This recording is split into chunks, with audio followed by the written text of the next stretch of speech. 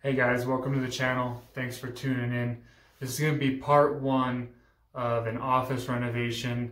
We're taking this extra bedroom in my house and we're going to try to turn it into a workspace for me and my wife.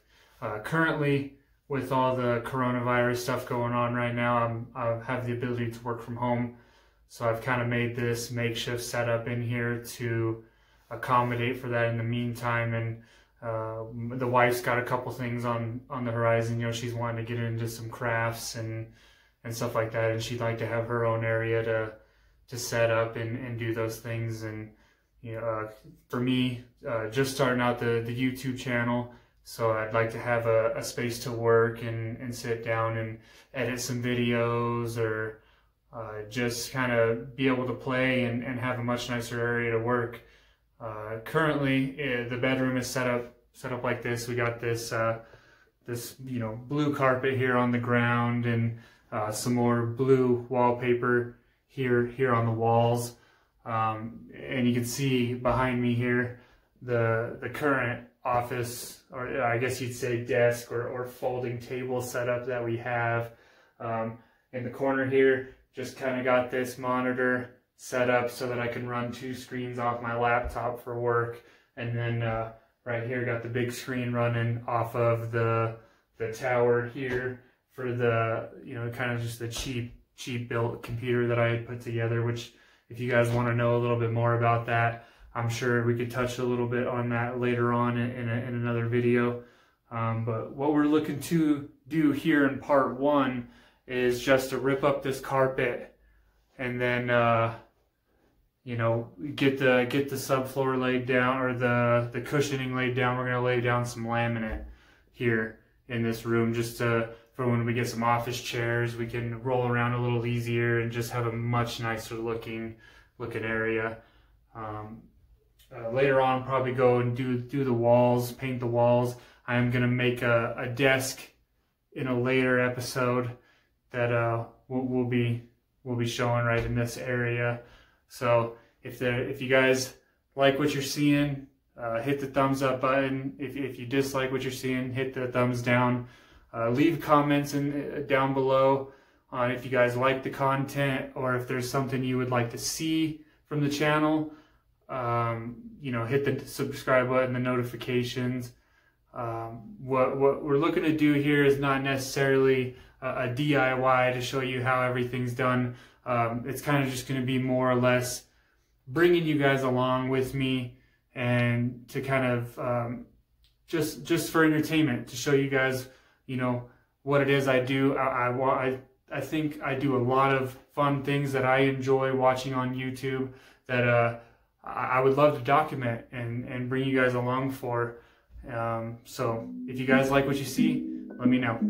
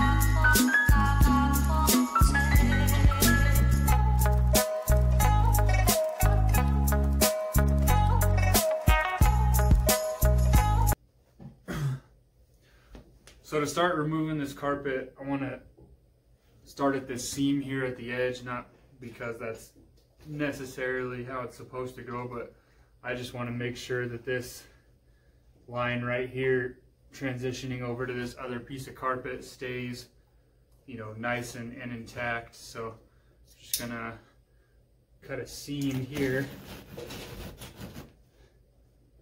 Try to get your hands underneath there.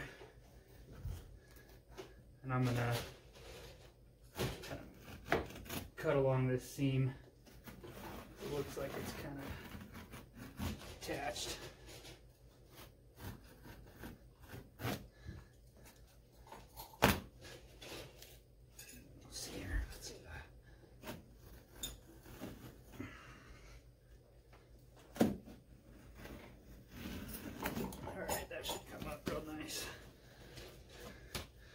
And as you can see over here,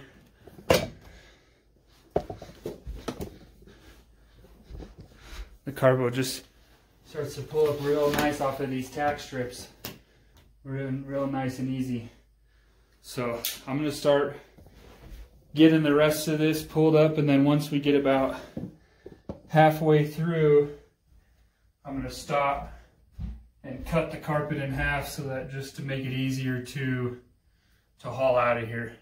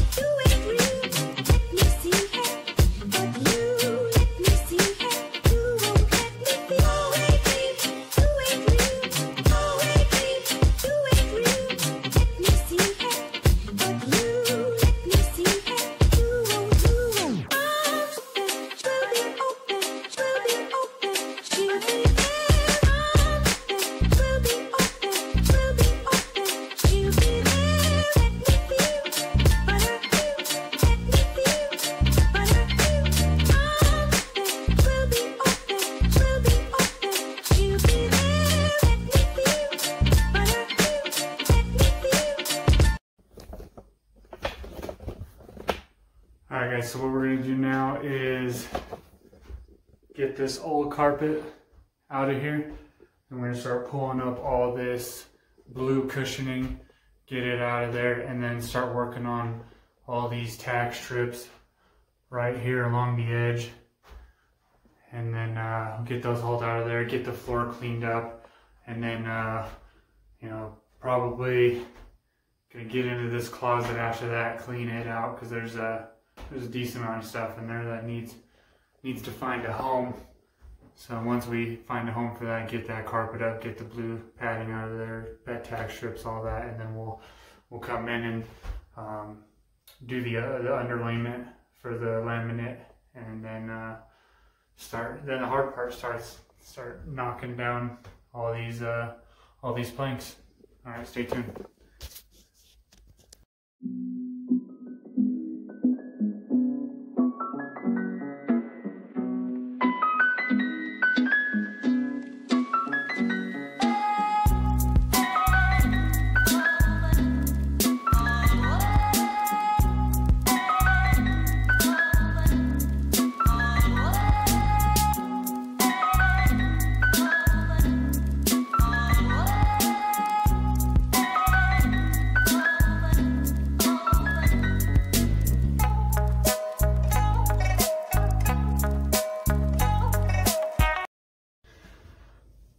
One thing I almost forgot to mention is when you're pulling up this padding, these are held down by all these little staples, as you can see right here.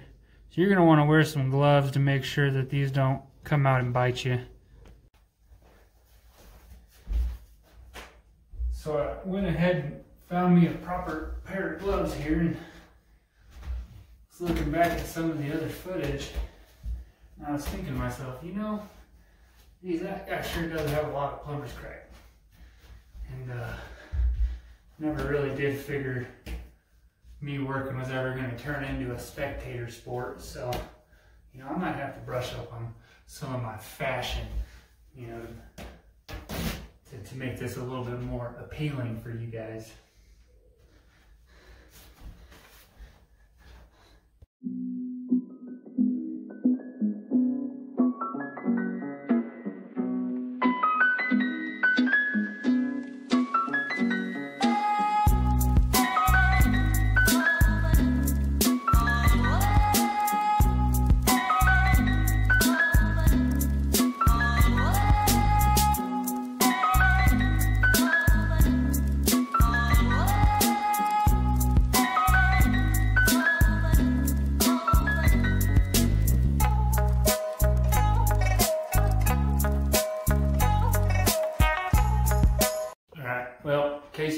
curious, I'm going to use these pair of pliers here. You know, these things where you slip up and you're trying to get a lot of grip. You go ahead and bite you right in the hand. Use them to pull up the staples from the floor. And then pull up the tack strips. And then go ahead and use this sledgehammer here. You can use a clawfoot hammer, you know, one of the little tiny ones, but I like this big one better. And then use this here pry bar to go ahead and get the tack strips up themselves. And then you're going to be seeing this blue stuff in this video for the rest of the night here. It's blowing like crazy, the wind is out there, so I gotta find something to put that in before I take it on out of here. So.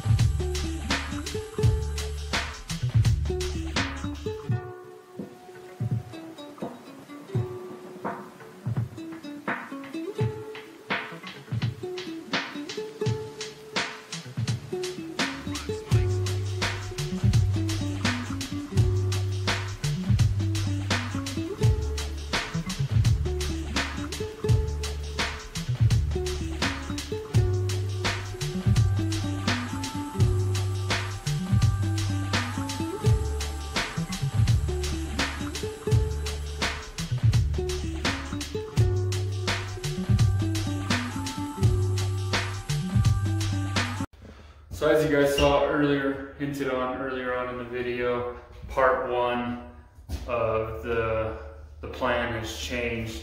Instead of just going straight into laying the floor down, we're gonna go ahead and, as you can see right here, got my paint pan, trash bag over there, make it a little bit easier to clean up. We're gonna go ahead and try to paint these walls up while we can before we put the floor down. We weren't sure if we were gonna bite the bullet and buy the paint, but figured just save ourselves some time and effort by doing it right here at this step. So a little bit later on in the day, so you can see we've got what I affectionately call my light cannon here in the corner. Hopefully that'll kind of brighten things up a little bit easier, make it look a little better as we move around the room here to paint. Went ahead and took off the outlet covers. Mine just snap off, kind of like this. If you get your fingers under them, mine just pop off. They got these little tabs on the back, which I just broke one. You know, plastic is my favorite thing ever. So yeah, we're gonna go ahead and start on this side of the wall. I went ahead and just bought 1 gallon of paint so that we can make sure that it's a color we like. We're shooting for a lighter gray. And with our experiences in the past, lighter grays sometimes come out looking blue. We really don't want that. So I'm hoping this color we picked up from Ace is gonna come out a little bit better. I'm gonna go ahead and get these off the wall real quick. Take care of some of these little things here. Some stuff from the previous owner. We get that off and then we'll start painting these walls up.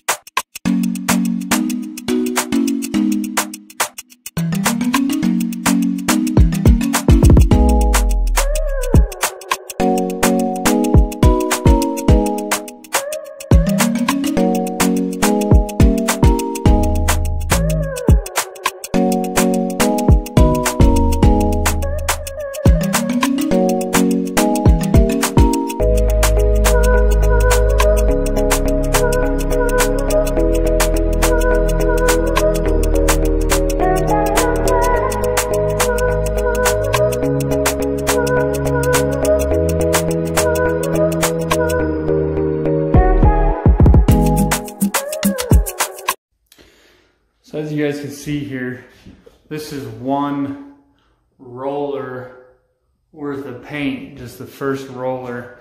And I'm actually really happy with the coverage that it did.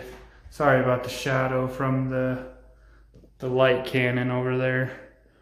But you can see it actually did a pretty decent job, not really having too many holes. It kind of looks, I don't know if you can see that on camera, but it looks a little lighter in the paint pan there. And the color here at Benjamin Moore at Ace, I know that sticker says True Value, but they're switching over, is Gray Horse is what it's called. You can kind of, if it'll focus, you can kind of see it right there. So, well, I just want to point out, give you guys kind of a first look at the paint job. Probably move over to this wall here.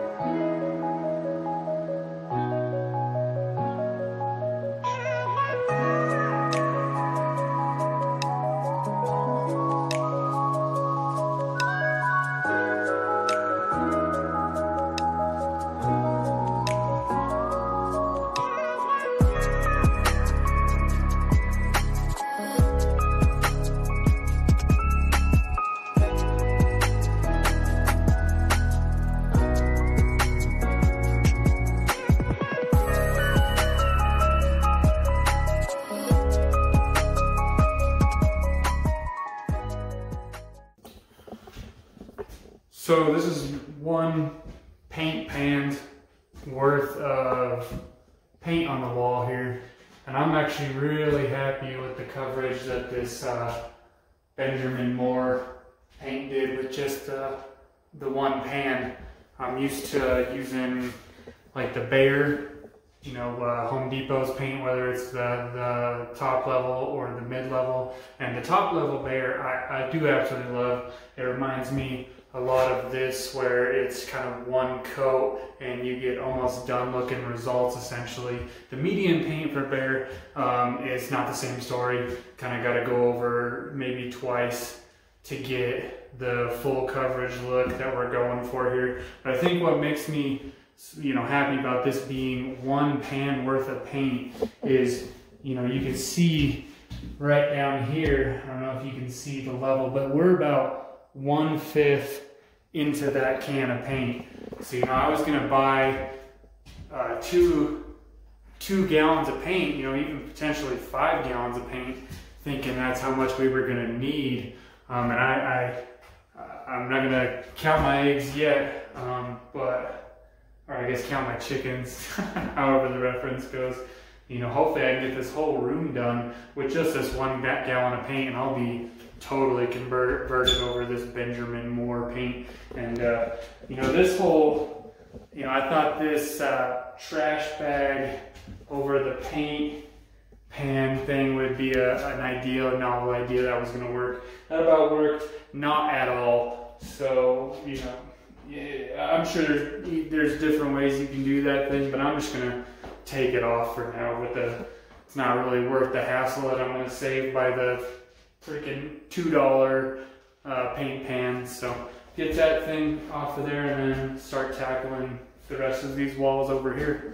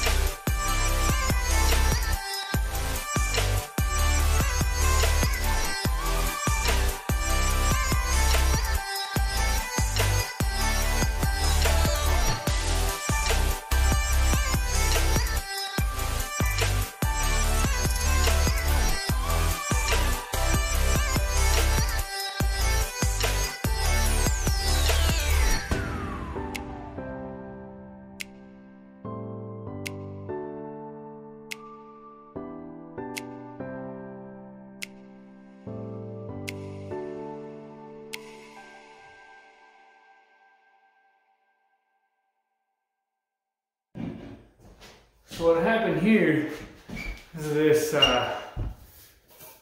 HDX brand pole snapped right there at the threads. So, you know, I didn't go out and buy this. I don't know where you find these. It just came with this house. So, you know, to save the old lower back and the knees, just gently thread that back in there. Hopefully don't snap it off. And you can kind of see it's pretty wobbly. But I'm going to take some good old Gorilla Tape. We're going to hopefully fix this sucker on up here. You know, let's see if this stuff is, sure is pretty darn sticky. Get that first layer on there real nice. Hopefully don't break it while doing this. Ooh. I'll just give it a couple thousand wraps around there. Hopefully get it to stick on there real nice.